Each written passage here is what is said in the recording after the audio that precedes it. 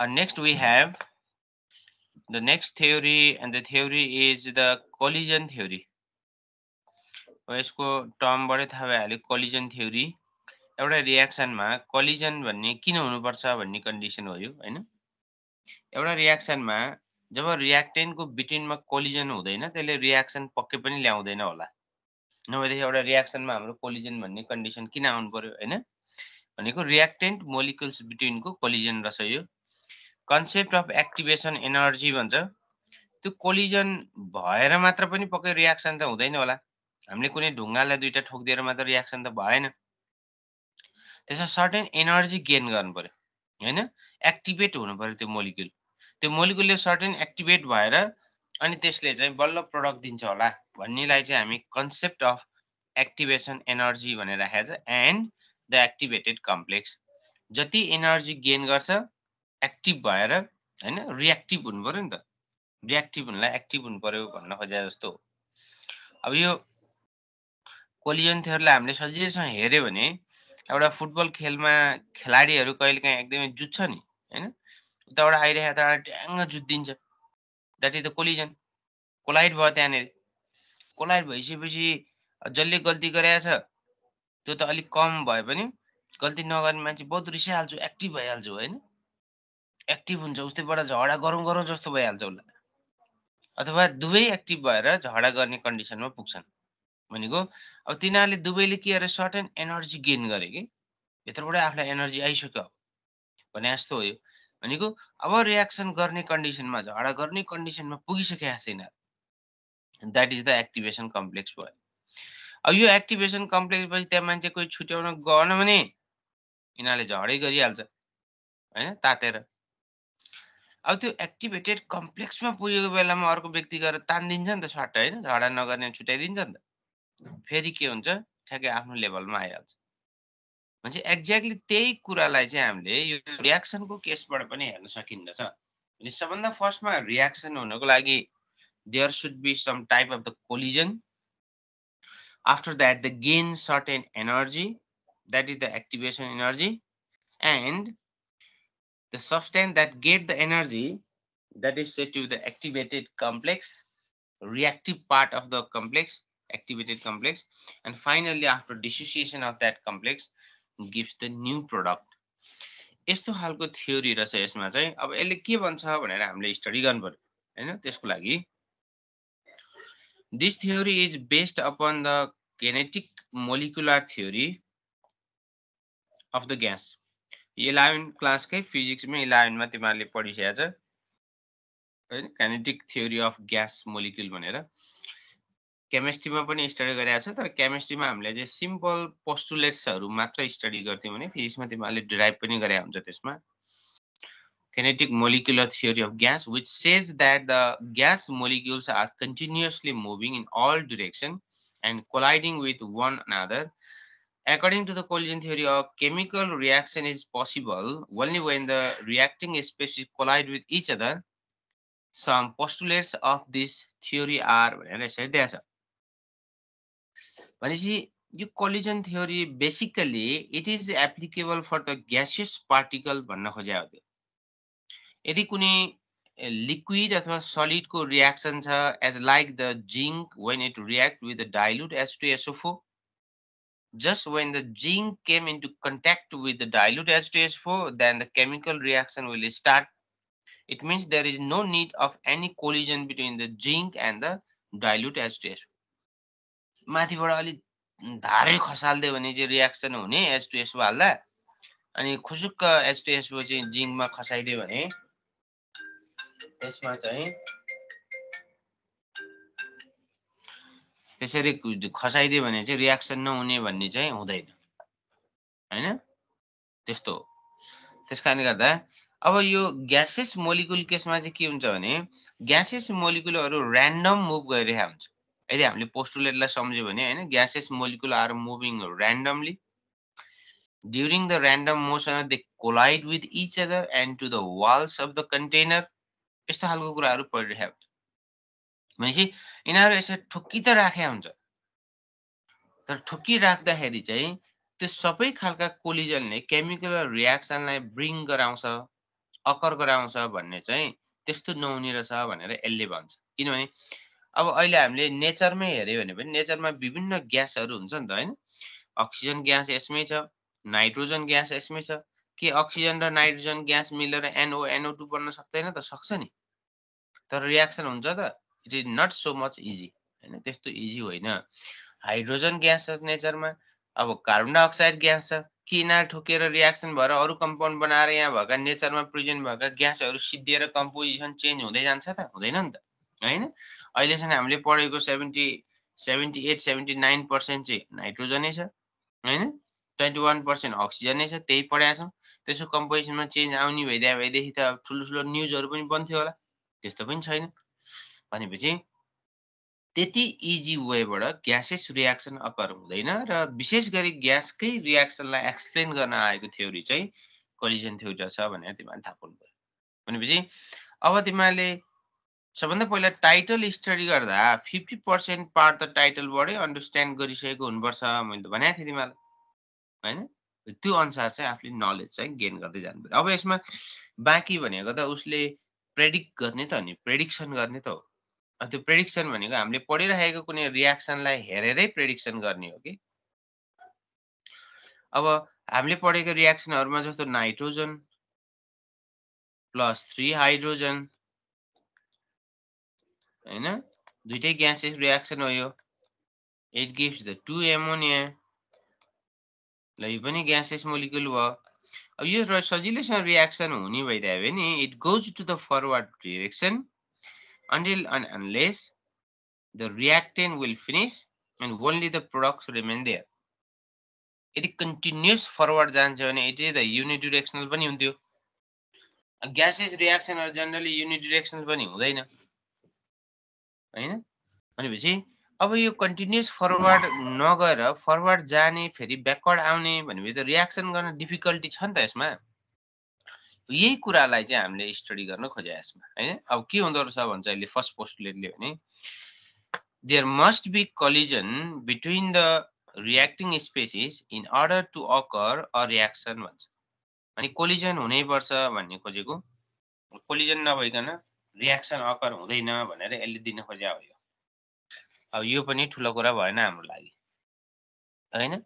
अहिले हामीले खेलाडीको एक्जाम्पल आइसक्यो नि त। खेल्दाखेरि कतै न कतै धकेल त हुन्छ नि।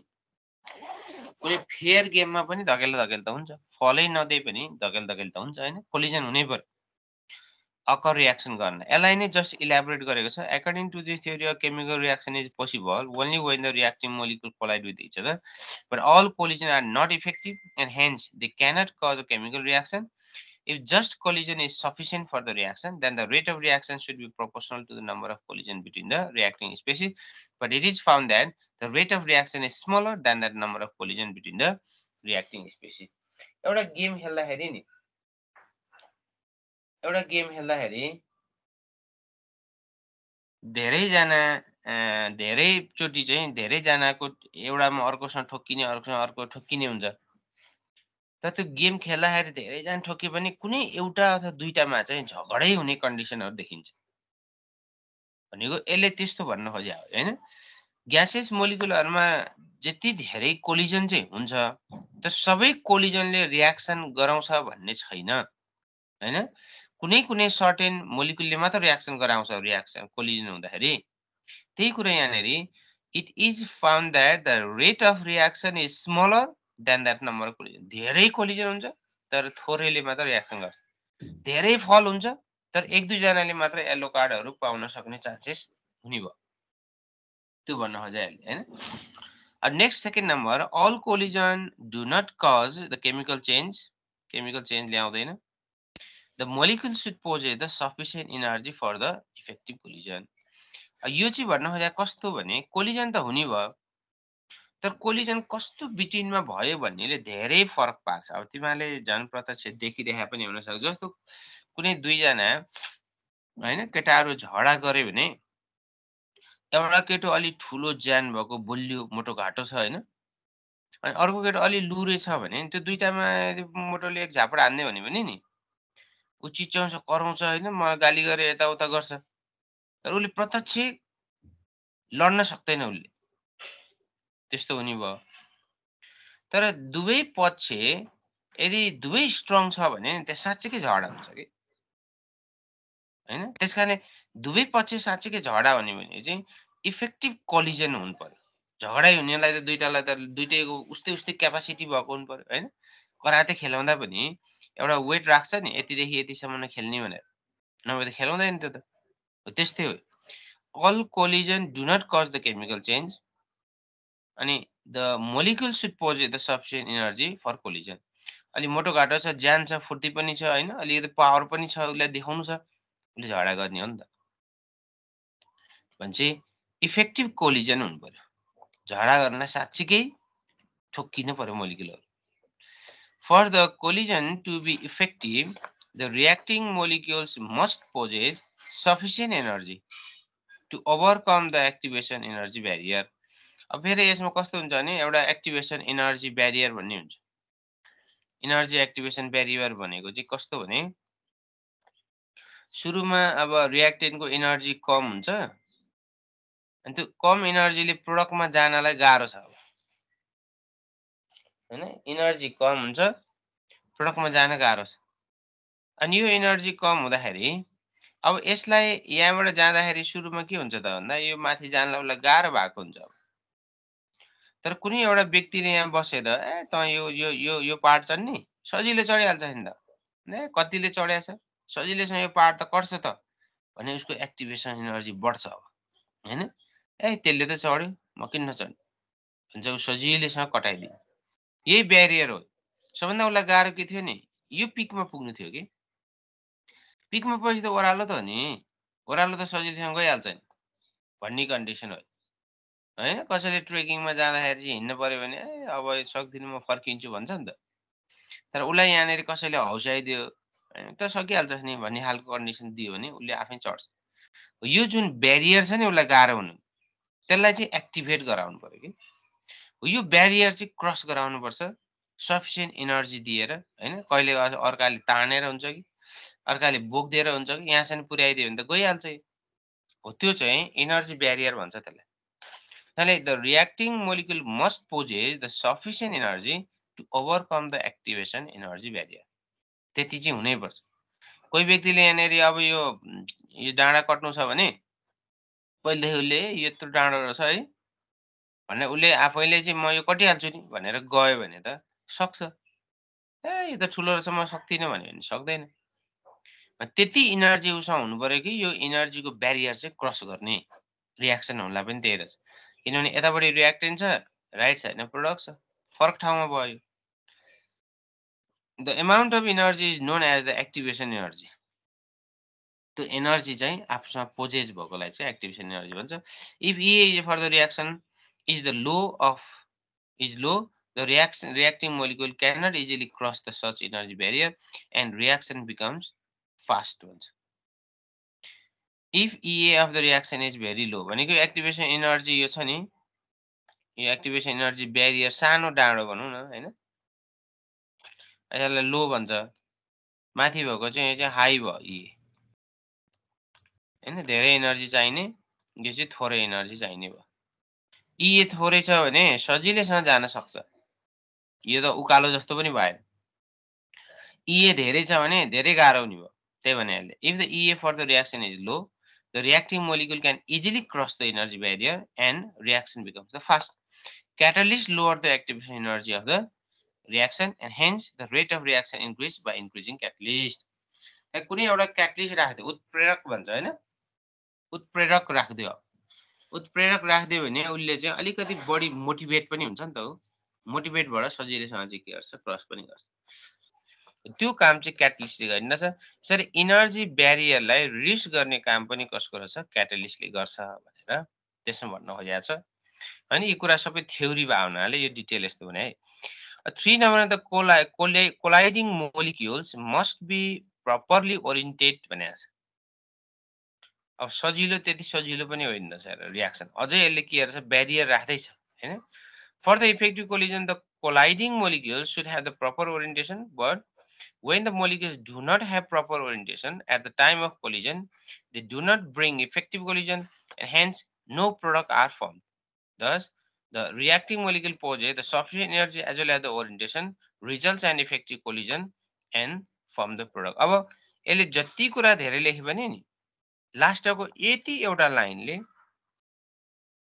सबै कुरालाई ओगटिसक्छ. The reacting molecule possess the sufficient energy हुनै पर्यो as well as the proper orientation. यति त हामीले पढ्यौं. अब proper orientation भने कस्तो रहेछ भनेर यो फिगरमा पनि देखाएको छ. अब यो रियाक्सन के र के बिट्विनको रियाक्सन हुँदै रहेछ भन्दा जस्तो ट्वाइस HI भन्ने मोलिकुल डिकम्पोज भएर हैन ट्वाइस HI भन्ने मोलिकुल डिकम्पोज भएर के हुँदो रहेछ भन्दा H2 + I2 फर्म हुन्छ. भने अब रियाक्टेन्ट त के भयो ट्वाइस HI हो. HI मोलिकुलहरु चाहिँ के हुनुपर्छ कोलाइड हुनुपर्ने रहेछ. भनेपछि HI मोलिकुलहरु यहाँनेरि अब कोलाइड हुनलाई रेडी भएको हो. हैन इफेक्टिभ कोलिजन भनेको छ यो राइट साइडतिर जान्छ यो लेफ्ट साइडतिर जान्छ. राइट साइड र लेफ्ट साइडतिर कोलिजन हुनु भयो. अब यसको जुन पोजिसन र ओरिएन्टेसन इफेक्टिभ छ कि अथवा राइट साइडमा भएका पनि मोलिकुल HI र HI नै कोलिजन हो. यो दुईटाको कोलिजन चाहिँ इफेक्टिभ छ भनेर हेर्नको लागि चाहिँ अब हामीले यसले प्रोडक्ट कुन चाहिँले दिन्छ भनेर यसलाई पनि कन्ट्रोल गर्नु पर्यो.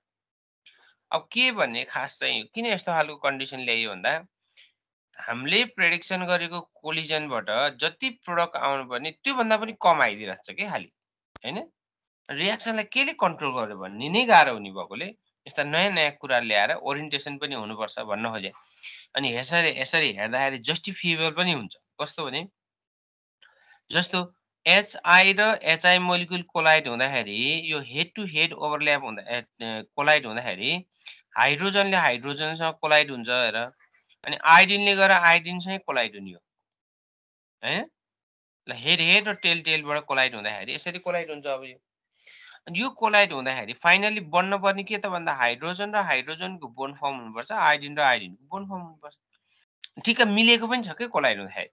अब के हुने भयो भन्दा HI को बोन्ड चाहिँ टुटेर HH मा बोन्ड फर्म हुन्छ र II मा बोन्ड फर्म हुन्छ. त्यसरी के भन्नु हाइड्रोजन मोलिकुल माथि छ H2 बन्यो अनि तलपट्टि आयोडिन आयोडिन कम्बाइन भएर I2 को फर्ममा यसरी बस्ने रहेछ. एउटा H2 को फर्ममा बस्ने रहेछ अर्को I2 को फर्ममा यसरी बस्ने रहेछ हैन त. ल हेर अब यसमा प्रोडक्ट आयो H2 हामीलाई चाहिने I2 आइन आयो. अब यो यतापट्टिको जुन इनइफेक्टिभ कोलिजन भनेर लेखेको छ इनइफेक्टिभ कोलिजनको केसमा चाहिँ के हुँदो रहेछ भनेर हामीले हेर्न पर्यो भने अब कुन र कुन ठोकिएको छ भन्दा हाइड्रोजन र आयोडिनको ठोकिएको छ. दुईटा मोलिकुल बिट्विनमा ठोकिनु पर्यो नि त हैन. HI को I HI को H ठोकिएर अब बोन्ड फर्म भइहाल्यो भने पनि HI मा बोन्ड फर्म हुने हो. HI को बोन्ड त अलरेडी छ नि. के काम भयो त यो कोलिजन कामै भएन. कोलाइड भयो तर यसको कुनै रियाक्सन यसले अकर गराउँदैन हैन. किन HI नै फर्म भयो त भएन. अर्को मोलिकुलबाट यसरी कम्बाइन हुनु पर्ने फेरि HI नै फर्म हुने हो. अब के भइदियो त भन्दा HI को HI नै बस्यो. न देयर इज नो रियाक्सन. त्यसैले यसले के भन्छ भने इफेक्टिभ कोलिजन मात्र भएर सफिसिएन्ट भएन. There should be some proper orientation and the improper orientations do not bring the chemical reaction. भनेर यसरी यो पोस्टुलेट्स अफ कोलिजन थ्योरी भनेर सोधेको छ. यही पोस्टुलेट लेखेर कुनै एउटा एक्जाम्पल जस्टिफाई गरे भने भइहाल्छ हैन. अब सोधिहाल्यो भने त 3 मार्क्समा सोध्यो 3 पोइन्ट पनि छ. ल यसरी चाहिँ तिमीले यसलाई जस्टिफाई गर्न पर्ने रहेछ. And next we have the other title. That title is the factors that affect rate of reaction. The factors that affect rate of reaction. हैन मैले बारम्बार भनिरहेको छ. यहाँभन्दा अगाडि चाहिँ यहाँ के थियो क्यारेक्टरिस्टिक अफ रेट कन्स्ट्यान्ट हो. यो पनि factor affecting the rate constant. Factor affecting the rate constant भनेको only the temperature dependent constant भनेको थिएँ मैले. तर अहिले हामीले यो पढ्न लागेको यो होइन. Factor that effect the rate of reaction. कुन फ्याक्टरले रियाक्सन चाहिँ how fast the reaction processed to the forward direction भनेर सोधेको यसले.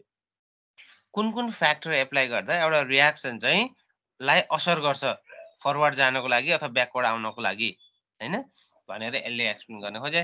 then some factor that affect the rate of reactions are भनेर दिएको छ. ए कन्सन्ट्रेसन अफ द रिएक्टेन्ट रहेछ. हैन? रियाक्टेन्टको कन्सन्ट्रेसन भनेको छ। अब एउटा कुरा हामीलाई के थाहा छ भन्दा जति रियाक्टेन्ट एड गर्यो त्यति प्रोडक्ट साइडमा जाने हो। यो हामीले भने होइन कि यो चाहिँ कसले भन्दा ली च्याटलियर प्रिन्सिपलले नै भनेको हो नि त यो, हैन? तिमीहरूले 11 क्लासमा पढेको छ।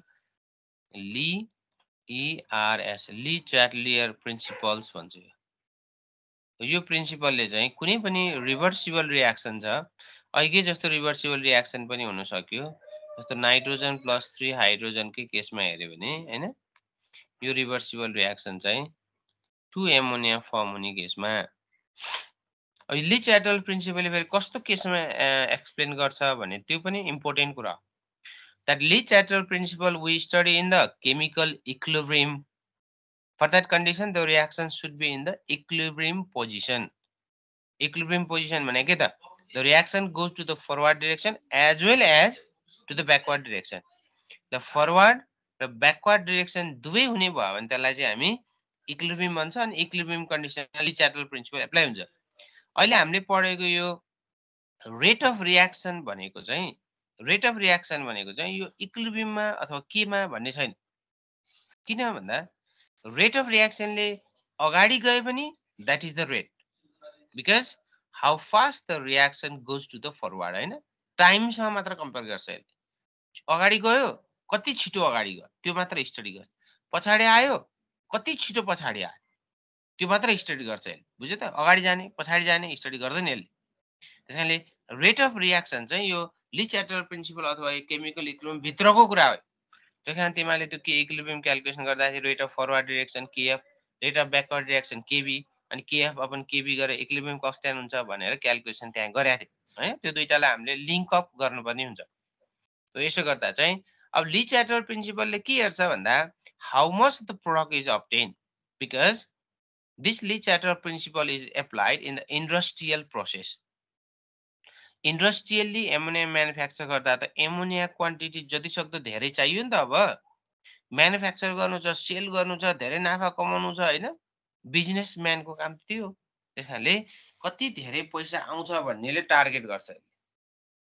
त्यो कन्डिसनमा ली च्याटल प्रिन्सिपल एप्लाई गर्दाखेरि त्यहाँ पनि हामीले के स्टडी गरेका थियौँ भन्दा when the concentration of nitrogen and hydrogen increase, the equilibrium will shift toward the forward direction so that more amount of ammonia is obtained भनेर त्यसरी हामीले त्यहाँ स्टडी गरेका थियौँ, हैन?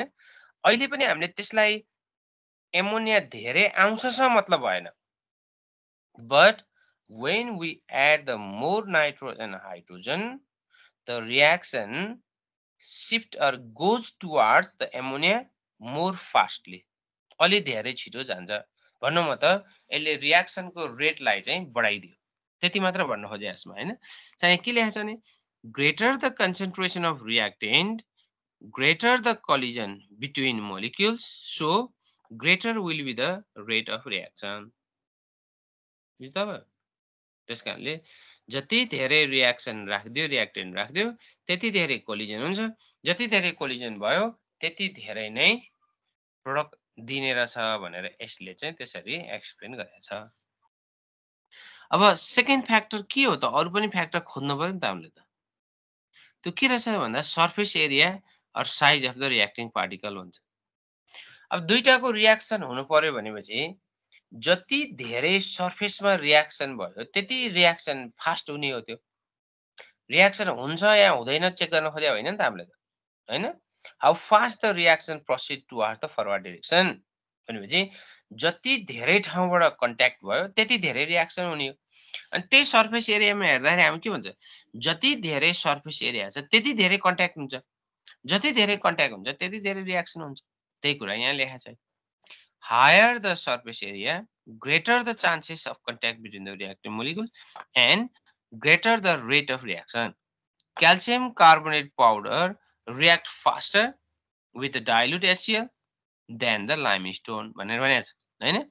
अब पाउडर फर्ममा भन्यो भने सानो सानो पाउडर हुन्छ। अब यो पाउडरमा माथिबाट डाइल्युट HCl राख्यो भने अब डाइल्युट HCl को पार्टिकल कति हुन्छ पाउडर फर्ममा पाएले सबैसँग एकैचोटि रियाक्सन गरिदिन्छ। तर यदि यसमा मैले बल्क राख्दिए ढुङ्गा, हैन? लाइमस्टोन राखेँ भने त अब यसको सरफेसले जति भेट्छ त्यति मात्र हो नि त। सेन्टरमा त रियाक्सन हुन पाएन नि त सुरुमा त, हैन? बिस्तारै बाहिर रियाक्सन हुँदै हुँदै हुँदै हुँदै हुँदै हुँदै सिद्धिँदै सिद्धिँदै सिद्धिँदै गएपछि बल्ल यसको भित्र पस्ने पालो हुन्छ। भनेपछि जति पाउडरको फर्ममा छ, it will have the greater surface area. Higher the surface area, higher will be the chances to contact with the particles. So greater will be the rate of reaction भनेर सेकेन्ड पोइन्टले एक्सप्लेन गरे हो। Third पोइन्टको केसमा हामीले हेर्यो भने temperature of the reaction भनेको रहेछ।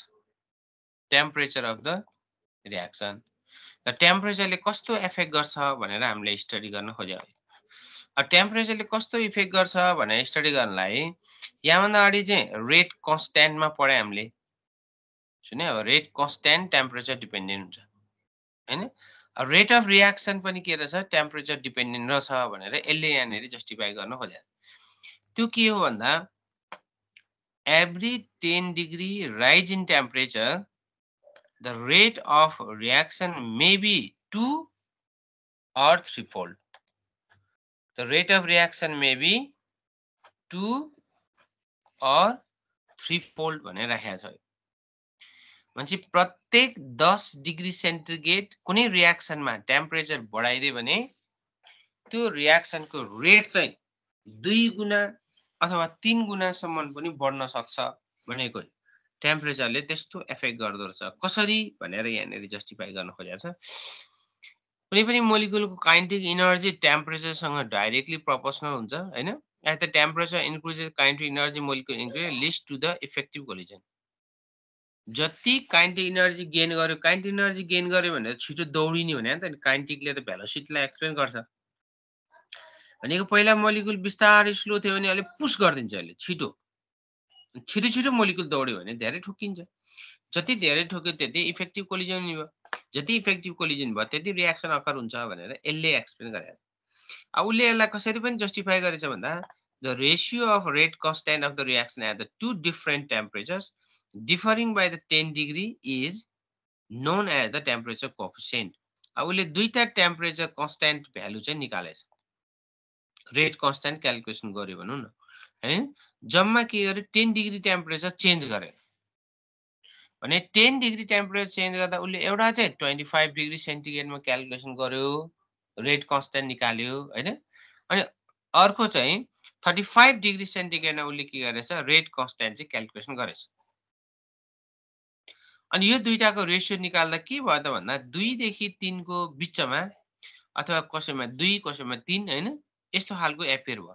त्यो एपियर हुने बित्तिकै उसले के थाहा पायो त भन्दा कुनै पनि रियाक्सनमा टेम्परेचर बढायो भने त्यो रेट अफ रियाक्सन चाहिँ बढ्छ भन्ने कन्डिसन चाहिँ उसले यहाँबाट एक्सप्लेन गर्न सकेको रहेछ।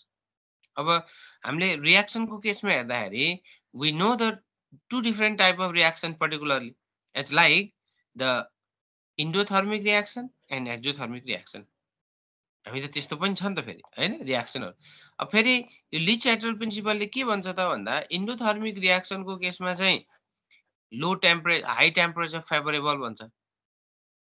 एक्जोथर्मिक रियाक्सन केसमा लो टेम्परेचर फेभरेबल भन्छ। अब अहिले हामीले एक्जाम्पल हेरेर जस्तो nitrogen plus 3 hydrogen it gives the 2 ammonia भने यो रियाक्सनलाई स्टडी गर्यो भने त यो रियाक्सनमा त हिट त रिलिज हुन्छ, हैन? जस्तो 22.4 किलो क्यालोरी यसमा हिट चाहिँ रिलिज हुन्छ भनेपछि प्रोडक्टमा हिट रिलिज भयो, therefore the type of reaction is the exothermic reaction भन्छ यसलाई। सुने? अब के रियाक्सन रहेछ यो? एक्जोथर्मिक रियाक्सन हो। अनि एक्जोथर्मिक रियाक्सन भनेको टेम्परेचर फेभरेबल कि अनफेभरेबल त भन्दा लिच-एटलले के भन्छ, in the exothermic reaction it already produce the hit, so it just the low temperature. Low temperature is sufficient. But if the reaction is endothermic, then it absorbs the heat. So we need to apply or supply the more temperature. भने यसरी भन्छ। त्यसैले endothermic रियाक्सनमा temperature favourable, exothermic रियाक्सनमा temperature के हुन्छ फेरि unfavourable भनेर त्यो चाहिँ ली च्याटलर प्रिन्सिपलले केमिकल इक्विलिब्रियमको कन्डिसनमा स्टडी गरेको थियो। अनि मैले अहिले भनिसकेँ ली च्याटलियर प्रिन्सिपल र अहिले हामीले पढेको factor affecting the rate of reaction भनेको फरक छ। नभए हामीले यसरी सेपरेट गरेर पढ्नै पर्दैन थियो। ली च्याटलर प्रिन्सिपलको मेन टार्गेट भनेको how to get the higher yield of product.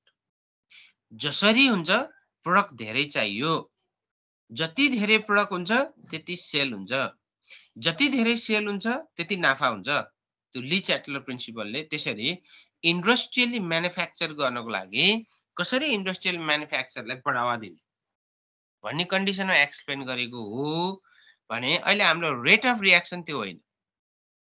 Rate of reaction भनेको चाहिँ कसरी रियाक्सनलाई फास्ट गराउने अथवा स्लो हुने, कुन कुन चिजहरूले चाहिँ रियाक्सनलाई छिटो गराउँछ अथवा ढिलो गराउँछ।